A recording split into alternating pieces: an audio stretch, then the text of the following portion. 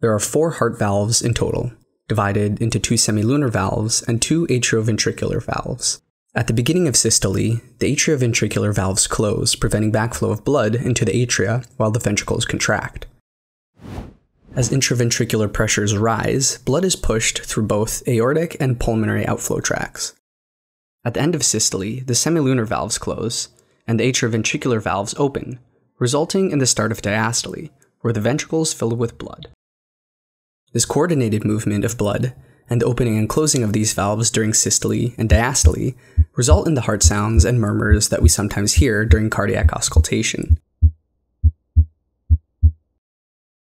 Looking at the valves in more detail, the 2 atrioventricular valves are the mitral and tricuspid valves. The mitral valve is also known as the left atrioventricular valve, or bicuspid valve, because it has 2 leaflets.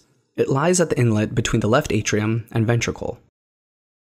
The tricuspid valve is also known as the right atrioventricular valve, and, as its name suggests, has 3 leaflets. It lies at the inlet between the right atrium and ventricle. These atrioventricular valves close during ventricular systole, preventing the backflow of blood into the atria, resulting in the S1 heart sound. The 2 semilunar valves are the aortic and pulmonic valves, both of which have 3 leaflets. The aortic valve, also known as the left semilunar valve, separates the left ventricular outflow tract from the ascending aorta. The pulmonic valve, also known as the right semilunar valve, separates the right ventricular outflow tract of the right ventricle from the pulmonary trunk. Closure of these valves results in the S2 heart sound at the end of systole. To put this all together, let's listen to a normal heart sound.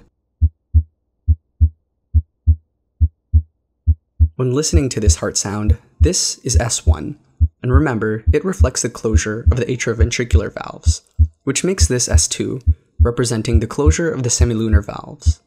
The last thing to point out here is that the interval between S1 and S2 is systole, and this is the time during which the ventricles contract. This interval here, between S2 and the S1 of the next cardiac cycle, is diastole, which is the time during which the ventricles fill with blood.